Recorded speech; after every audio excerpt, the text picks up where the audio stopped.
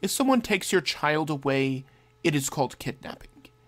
If the government does it, it is called sympathy. The Journal of Medical Ethics suggested that transgender children be taken away from parents if they will not choose transition therapy. I have many words for the writers, but none are fit for online discourse. We already had a little boy in Texas that had to wait on a judge to decide whether he would stay with his mom, who forced him to be a girl, or his dad, who let him be a boy.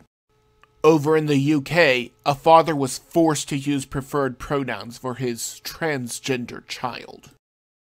Statistically speaking, children have a higher rate of suicide once the transition is complete, and most grow out of it as time goes on.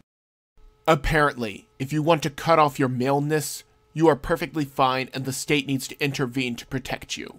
At least there are not people who pour drain cleaner in their eyes just because they want to be blind. Oh wait!